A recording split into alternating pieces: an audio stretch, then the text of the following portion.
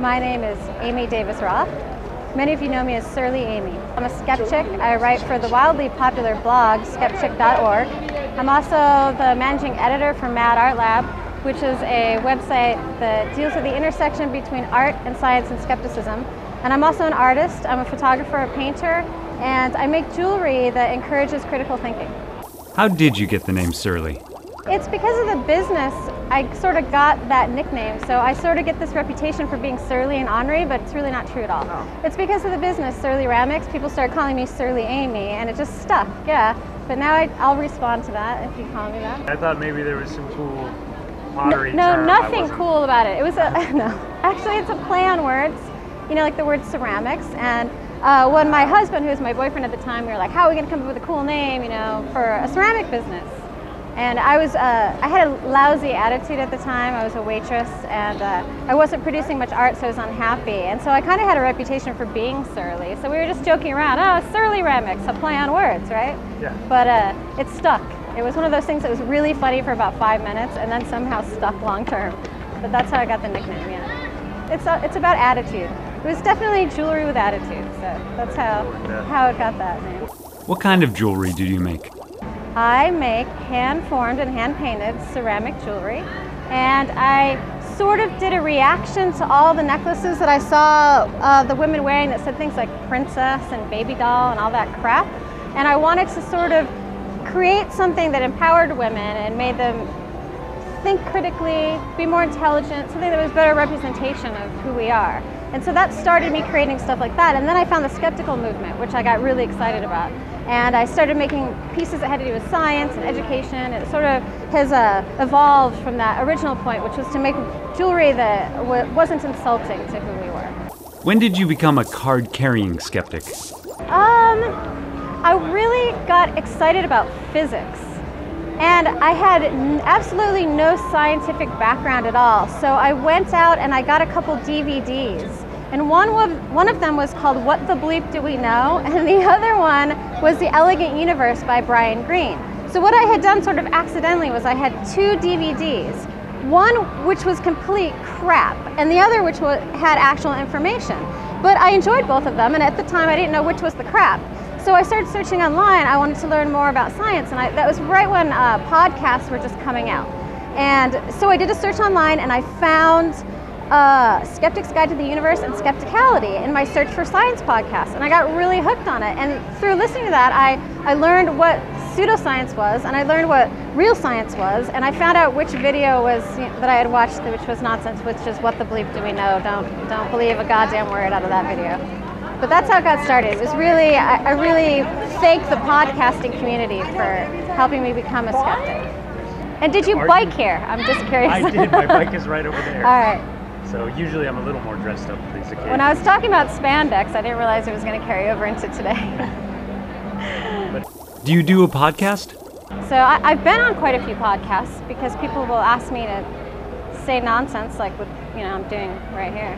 But I don't currently have a podcast, just the blog, and we do a lot of outreach and activism where we try to encourage, like for example, we support vaccinations. So we will organize vaccine clinics at a lot of the major science fiction conferences and try to reach out to the general population to teach people about vaccine safety and why it's important to get your Tdap booster, things like that. So we've sort of crossed over. We do a lot of the skepticism where we encourage the critical thinking, but then we also try to do activism that has to do with feminism and outreach and encourage people to understand the difference between real medicine and alternative medicine. How did you get involved with the Skepchicks? So I was listening to Skeptic's Guide to the Universe, and I heard Rebecca Watson, and she was the first person that I really felt like I could identify with.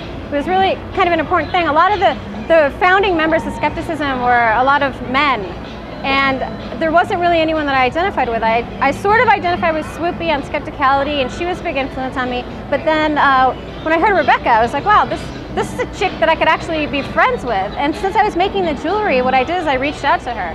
And I sent her an email, and I said, hey, I'm like this geeky art chick that, makes jewelry. Can I send you some stuff? And she's like, oh man, yeah. So I sent her a box of jewelry, and then she handed it out to all the skeptics that were writing for the blog at the time, and it was really great. And they were so wonderful and so receptive of the work that I was doing that they asked me if I would put my stuff on the Skepchick table at a TAM.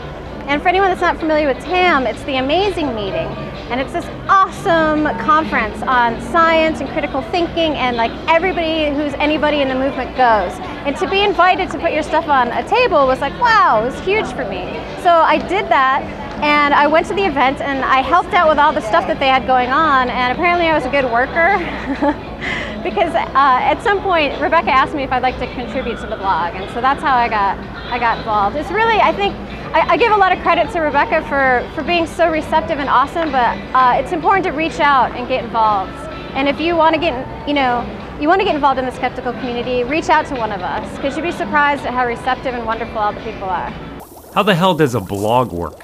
You write things and then you post them, and then they're on this thing. It's called the internet. It's awesome. Is there anything like Amy? We haven't seen an article from you in a couple. Yeah, actually, we do have blog rules, and it's very much like you would run, I think, any typical newspaper. We have specific articles that we contribute to. Like, for example, I do an atheist and skeptical advice column called Ask Surly Amy, and that gets published every Monday.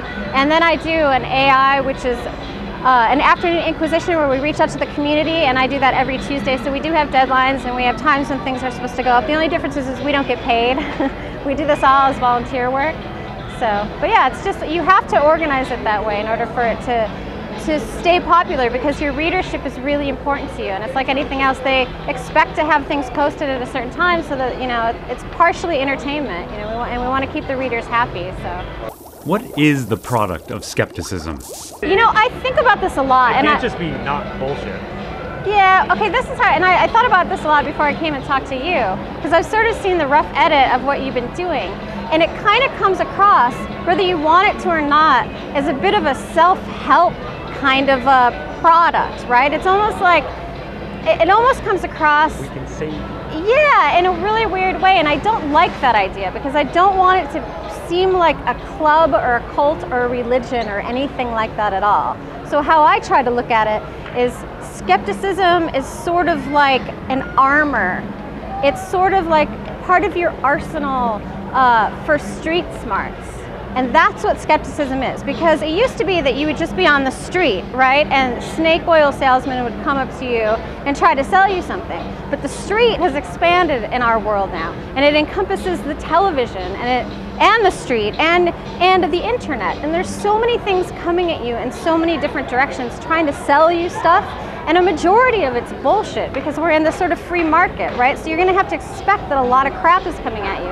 And what skepticism can do is it can help you discern what is true from what you want to be true. So I look at it like, a protective piece of armor, and it just adds to your street smarts. Instead of me deciding that I think something is right based on my own personal preferences or my biases that I might have, I can rely on the skeptical method and this huge network of scientists and skeptics to help me figure out what evidence is valuable and what is empirically, something I can trust, as opposed to just what I want to believe. We'd all like to think that the secret and positive thinking and all that, is true. Like, if I think that I'm awesome, I'm going to be awesome and everything's going to work out for me. But realistically, that's not the case. So that's how I look at it. That's the product. It's a safety net. It's a way of understanding. It's a method that's sort of like the scientific method, but for lay people. It's the same sort of a thing. And it will help protect you from losing money and getting taken advantage of. And that's why we try to encourage more people to understand it and get involved, because it really can help you and your family. And I hope that didn't sound like a self-help book. No. Because it kind of... It's just, there is a fine line between selling a tool and selling self-help. Right. Yeah. It's a method that will really help make your life better if you learn how to use it. So that's how I look at it. What form of bullshit pisses you off the most? I guess that I would have to say what annoys me the most is all the products and the things that are sort of geared towards women, all the bullshit products that don't work. The secret is something that really bothers me, because it creates a cycle of self-blame that's primarily directed towards women. There's not a lot of men that are really involved in this, and so I guess that's why it gets me upset. It's the idea that, like, if something bad happens in your life, that it was your own fault. That bothers me. What also really bothers me is the anti-vaccination movement, because that is literally putting the entire world at risk. It's actually making people sick because there's so much misinformation being spread about vaccines either causing autism or being poisonous in some way, or too many vaccines at once can hurt you. And this defies any of the facts that we know about medicine. In fact, vaccines have probably saved more lives than anything other than hand washing. I mean, it's probably one of the #1 medical advancements that our species has known. And the fact that people are going around encouraging women not to vaccinate their children is something that breaks my heart. And it's really something that we try to fight against. The other stuff with like the haunted houses and the psychics, you know, that stuff to me isn't as pressing as the issues that can actually, you know, harm someone psychologically or kill, you know, newborn babies. I think that's where we need to focus our energy on. Now, of all the bullshit, flim-flam, whatever out there, what is your favorite word? No. Okay. Actually, that is my question. That is a question I always ask. I was going to get to that one, but let's just do that one now. Inside the Skeptic studio. Yeah, what do you call bullshit? What do I call bullshit? Like, what's your favorite word for it? It's just bullshit. Yeah, that's a good word. I don't really care for the whole woo-woo thing. That sounds kind of silly. I mean, call it like you see it. It's bullshit. That's what it is. What bullshit, if it could be true, would you want to be true? Oh, okay, yeah. Ghosts, man. Like, seriously. Who wouldn't want to be able to talk to their grandma again, right? That would be so cool. I mean, I wouldn't want people stuck in some sort of crazy purgatory or something where they're like stuck and they're see-through and it's miserable. But if there was a way to communicate with, you know, dead people, or if there was, you could believe that there was an afterlife, that'd be lovely. I don't believe in any of it, but I guess if I was gonna pick, it would be that. Or being psychic would be fun as hell, because then, or mind reading, like I knew what you're thinking, that would be fun. But yeah, I guess if anything were to be real, sure. You know, to think that, you know, you can hug your granddad again, that would be great. You don't want magic water? No, because the medicine that, you know, it is like herbal medicine, like aspirin is willow bark. I mean, that stuff, the natural remedies become remedies if they actually work, you know? But the dudes, they always go for the supernatural powers. Or aliens. Oh, really? Oh, aliens. Well, that could potentially actually be true. I mean, we can't, the jury's still out on that. I don't think we've been visited yet, but there's absolutely, statistically, the possibility that there's life on other planets. We just haven't found them yet, you know? I think they're talking more the X-Files. They want the X-Files, yeah. Mulder was cool. How do you feel about guerrilla skepticism? Well, I'm very fond of guerrilla art in general, which is where someone will go and tag a billboard or something and change the message. I'm all for that. In fact, there was this really wonderful billboard that was on the New York subway. I think it said 100,000 New Yorkers believe in God or something like that. And someone went underneath it and scribbled it out and did the math, and it was like 0.00002% of New Yorkers. Like, instead of making it seem like it was this big, huge number, instead of it being, I think it was 200,000 New Yorkers agree, and the guy did the math, and that was like this tiny fraction of an amount. So that kind of guerrilla skepticism, I'm all for that. That's fantastic. Other types of guerrilla skepticism, I suppose you have to weigh the pros and the cons. Like, are you causing harm by what you're doing, or are you helping? And how far is your message reaching? There's so many parameters that I would have to take it on a case-by-case situation before I could pass any judgment. Would you approach a stranger? What do you mean approach a stranger? And like say, hey, how's it going? For some reason, for instance, I mean, I work at Starbucks. Okay. And anytime I see anyone wearing a power balance bracelet, I'm like, oh, by the way, that doesn't work. Yeah, I do that. Yeah, okay. Yeah, I do that. I don't think that's really harming anybody. It might upset them a little bit. I think you have to be careful that, I mean, a lot of the people that believe in things, they're just like you and me. Everyone has crazy beliefs, right? So you have to approach people with kindness and in a way that they're not going to shut off. You have to be careful with that, because if you just tell somebody they're wrong, chances are they're going to believe more in what they already believed than when you said that. But if you just drop in hints like, oh, hey, that bracelet that you have on, yeah, I had one of them, but I found out they didn't work. Here's a website that'll explain it to you. You know, you should save your money. Like, be nice about it. You don't have to be like, hey, idiot. bracelet doesn't work, but the guys that sell it, you know, I've yelled at those guys before because they know they're pulling a scam. You know, that's the difference. Like, if they're selling the stuff, then I think they're fair game. And that's how I feel about the whole psychic industry too. The big time psychics that are collecting money or actually causing harm or have media attention, I think those are the people that we should direct our energy towards. But the true believers, we have to be a little bit more careful because they're just misled and they don't know the truth. What's your stance on the whole Phil Plait don't be a dick thing? I don't even know how to comment on all that. I mean, the whole don't be a dick thing started before Phil Plait. It was Will Wheaton was the one that started that whole thing. And then Phil picked up on it and sort of used the same tagline, and Rebecca Watson used the same tagline for some videos on don't be a dick. And I mean, you'd have to be more specific with your question. Like, yeah, I think that there's an awful lot of debate going on about how we should act. And I get a little annoyed because, again, I don't think skepticism is a club, it's a method, and some people are going to approach it in different ways, and it's not up to me to pass a lot of judgment. You know, I can say what I think is best, like with how to deal with psychics, that I can say what I think is best, but I really can't tell somebody else how to act. And I think Phil's message was more that he just thought people should be cool to each other, and it got a little blown out of proportion. Well, then let me get specific. Do you think that a debate over temperament is alienating people? Yes, sure. I think that but it's such a big community that it's okay if people break off into little groups. Like, yes, absolutely. I think skepticism began as sort of a solidarity of a bunch of people who started it, and then disagreements have broken out, and people feel different ways about different things, and it's fractioning off, and that's okay. There's room for everybody. You can believe that you should act a certain way and deal with skeptics in a certain way and go and still do skepticism, and so can we. We can do our thing too. So I don't think it's that big a deal, you know, but maybe a little less armchair philosophizing and a little more getting shit done would be helpful, yeah. Tell me about being a woman in the skeptic community. Okay, right now there is a skewed, and it's in atheism too. It's in a lot of these sort of groups where women are, you know, the minority, and that's a fact. Women are a minority in a lot of male-driven industries, science, technology. So yes, we have to actively encourage women and other minorities to get more involved in the movement, and we sort of have to go out of our way to do that, and people get upset about that, and they think it's going to naturally work itself out.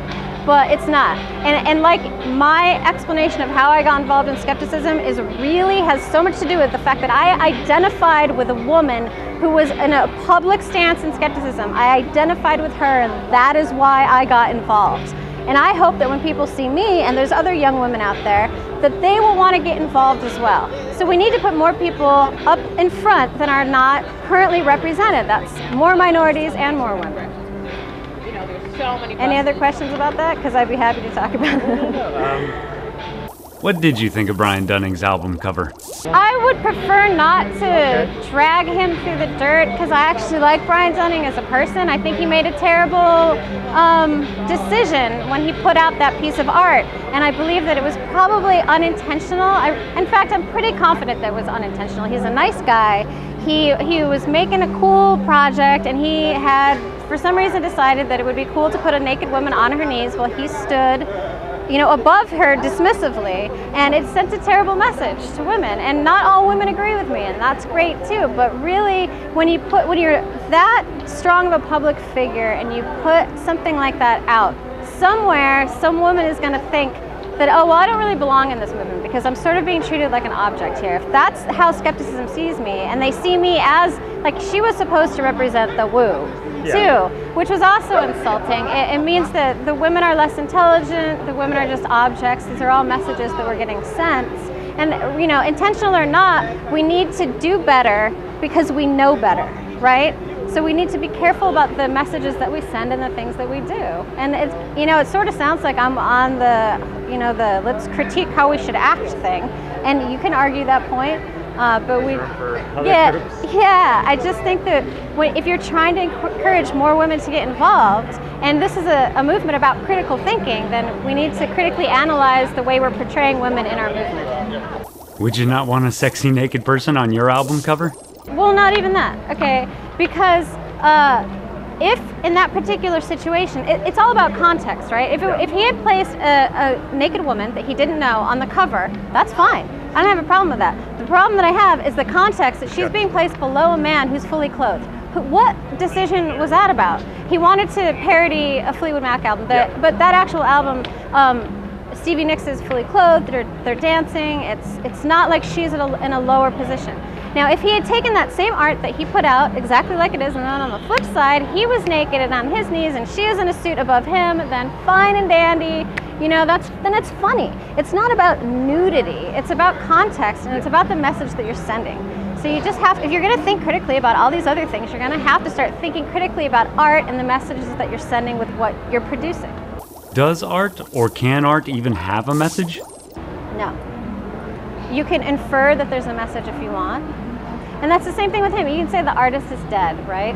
So say Brian Dunning put out that piece of art and then dropped dead, right? You still have this piece of art. Now it's up to you to decide what that art means to you. And like I said, a lot of people are going to infer that that's placing women in a lower stance, right? So does all art have meaning? Only if you want it to, I suppose. And if you want to be blind to the situation, you can be blind to the situation, you know? It's called blind privilege. Look it up online. I will. Speaking of nudity, when are we going to have another Skepchick calendar? Well, the thing with the Skepchick calendar is it was a great project, and it did a lot of good, and it helped pay to get women to TAM a couple times. But a lot of other people are doing calendars. There's like a lot of Geek Girl calendars now being produced, and we're not sure if we're going to do it again, just simply because the market's sort of flooded with this sort of stuff. Yeah, there's a Geek Girl calendar, and there's a lot of people doing it. We might do it again. It was really fun. I liked those calendars. And so we tried to keep it fair. There was a Skepchick and a Skepdude calendar. See, it's not about being naked. Okay, everyone can get naked. Don't put that in the video. All right. How inclusive is Skepchick? Actually, we've become a whole network now. So it's now the Skepchick network. And we have Skepchick in Swedish. We're going to be starting a Spanish one. We also have Mad Art Lab, the one that I'm in charge of, and there's more men on that than there is women. So, and they all write about skepticism too. So we're really trying to branch out. Oh, we have Teen Skepchick, because we really want to encourage the younger people to think critically and get more involved in stuff. So yeah, we have a whole network. We aren't trying to alienate. Again, it's the situation where there was less women in skepticism, and so we specifically try to reach out to other women to get them involved. If there were less men in skepticism, you know, we would be reaching out to try to get more men involved. But currently, until things are equal, we have to still, you know, try to reach out to these people that aren't aware of what's happening. What does the future hold for Skepchick? World domination. Next question. Like near future. Partial world domination. What do you guys have up your sleeve this year or the next couple years? Well, right now we're getting ready to do Skepchicon, which is at Convergence. So right now we're organizing Skepchicon, which is a conference in Minnesota that is in combination with a big science fiction conference. And so we create a Skep track. It's sort of like what they do at DragonCon, if you're familiar with DragonCon. Yeah. Derek and Swoopy, they put together this really fantastic Skep track. And they have all these panels. So Skepchick tries to do the same thing, but at a smaller event in Minnesota. And this is, I think, the third year we've done it. It's really great. We get PZ Myers to come out. We get Amanda Marcotte. Like, we have all these really great people coming out to give talks on evolution and talks on science and skepticism. And we're going to do a lot of panels on art this year, like when art meets science. And a lot of really great things. So that's currently what we're working on. We're also organizing a couple different vaccine clinics, and I don't know if I'm allowed to say where they're happening yet, but until we get the final approval from the CDC and everyone. But those are in the works, so we're doing a lot of that.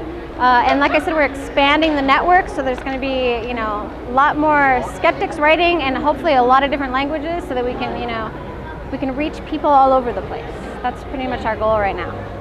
Do you ever do any princess unicorn artwork on request? Oh, I do invisible pink unicorns all the time, yeah. But you know, well, you know what that is, right? That's like the argument. Okay, invisible pink unicorn is sort of like the argument that when people say, well, you can't prove that there's not a God. Okay, well, you can't prove that there's not an invisible pink unicorn standing next to me right now. Dragon in my garage. Yeah, the Carl Sagan dragon in my garage from and it's the same as the flying spaghetti monster. So the invisible pink unicorn is very similar to that. It's that same sort of argument. So yeah, I make those. But I did start off, making all kinds of stuff. I've even made crosses for people that have specially requested them, but I don't do that stuff anymore because I just don't feel right about it. I don't feel like promoting that, but I do custom orders for people all the time, and I'm not going to withhold art from someone, that would be cruel. I try not to I don't want to do crosses, but I'll draw you a fairy, sure. I mean, why not? There's some funny skeptic history with fairies, like those really famous photographs that they did where they did a wonderful job of like cutting out paper and putting a fairy and taking a photo and making it look like it was really there, so sure. Prior to skepticism, were you a true believer? Were you a hippie? What? I'm sure that you could argue that I was a hippie, but I was never religious. I was raised in a family with no religion. I'm sure that I fell prey to a lot of, the wishful thinking, and I'm sure that there was a point in my life where I thought I was psychic. You think when your friend calls and you knew it was her and you're like, oh my God, I'm so psychic. And you're like, no, you're not. That's just confirmation bias, idiot. But I didn't know that then, I didn't know statistics then, that I have like 5 friends and eventually you're going to know when one of them calls, and then you're going to forget all the times when you picked up the phone and you didn't know who it was. Stuff like that. So yeah, I fell prey to a lot of that stuff. Do you have any tats where you were like, oh man, my goofy past? No, not at all. I love them all. I got no regrets. No, none at all. Yeah, they're just drawings, man. What would Jesus do? Yeah, right now. No, I was never into religion. Okay. I always thought it was silly. I grew up in a family that there was no talk of religion ever. In fact, one time I was at my mom's house and I'm reading a book. She's like, what are you reading? I'm like, the Bible. And she started laughing hysterically, just walked out of the room. I'm like, what's so funny? And yeah. Do you think skepticism can be applied to something like God? I think that you can apply skepticism to religion, and a lot of people disagree, but I think if you're going to use the skeptical method to analyze the whole God thing, you can come to the conclusion that there's just not enough evidence for you to believe that there is a God. I know that there's a lot of people that don't agree with that, and there's a lot of people that feel that there's room for theists to be in the skeptical movement, and I agree with that. I don't think that you have to be skeptical about everything. Everyone has their sacred cow, I suppose. But I personally think that if you are skeptical about it, then you're going to have to come to the conclusion that there is no God. That's my take on it. And I would like to encourage people to be more skeptical about religious claims, because they take advantage of a lot of people. It's sad. Mr. Deity, did I tell you this?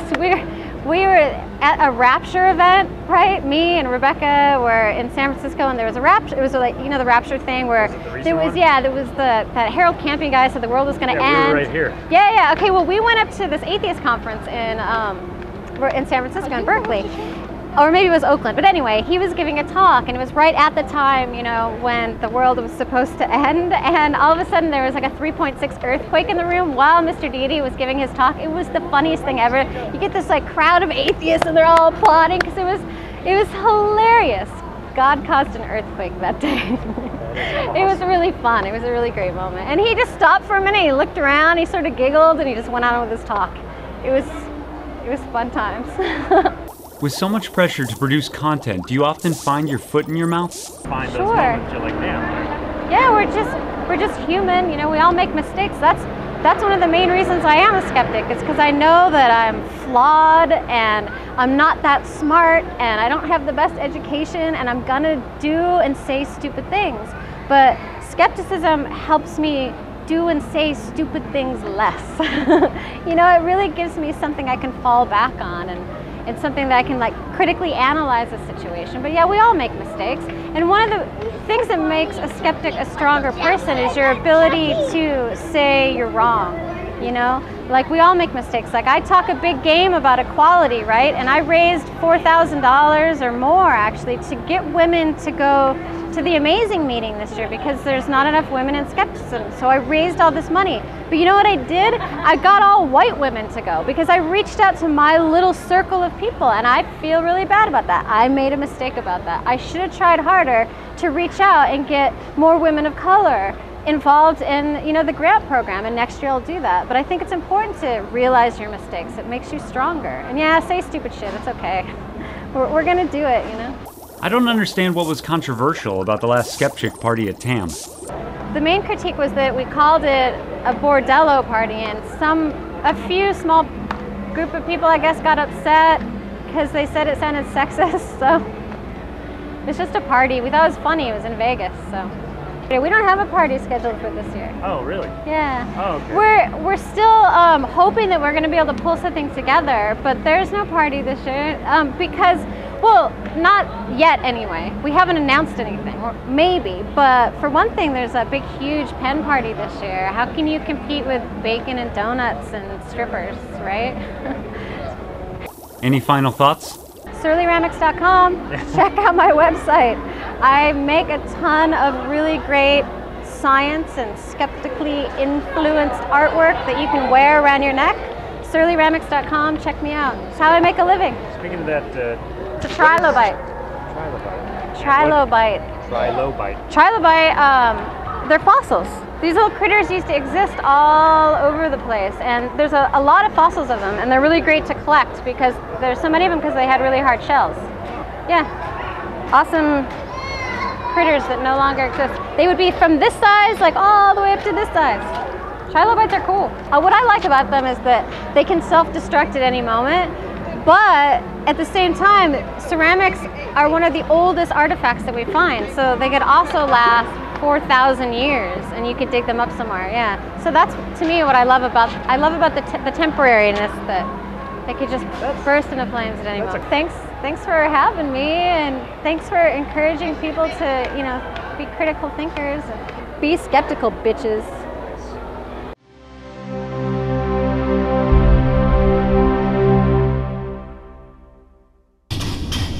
Come with me if you want to live. Be skeptical. You should totally be skeptical. Be skeptical.